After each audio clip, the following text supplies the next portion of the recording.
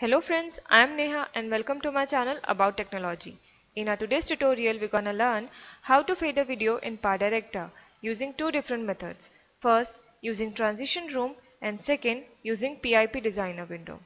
Fading a video at a point when it starts and when it ends smooths the videos in and out like this.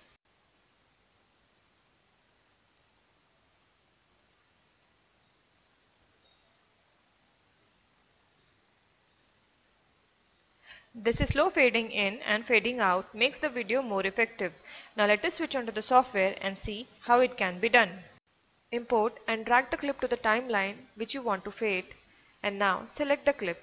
Go to Transition Room and here search for General.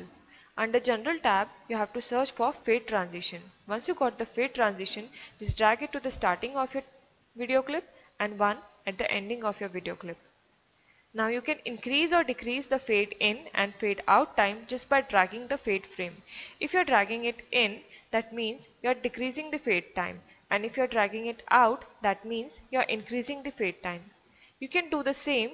For that, just click on the fade frame and click on Modify. Here you can increase or decrease the fade time. If you don't want this fade transition, just select it and you can click on delete icon. It would remove the fade transition from your video clip. So this is the first method. Now let us move to our second method. For that, you have to select the video clip and go to Designer tab. Here you have to click on PIP Designer and this would open PIP Designer window. Under Properties tab, you have to enable fade and further extend this to enable fade in and fade out and click on OK.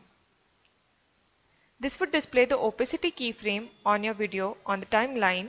Now you can drag this opacity keyframe towards in and out of video clip to adjust the fade in and fade out time.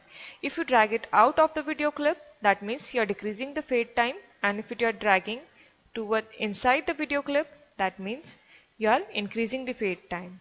Now let us see the effects.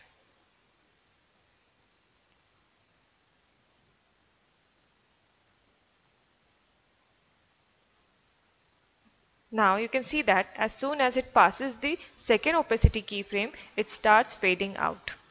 For more description and an explanatory screenshot, please refer our website qhow.com. You'll find URL for the same in the description. So that's all friends. Hope you find the video useful. Please like and share this video and do subscribe our channel about technology. You can drop your queries in our comment section. We'll be back again soon with a new video. Till then, take care. Bye bye.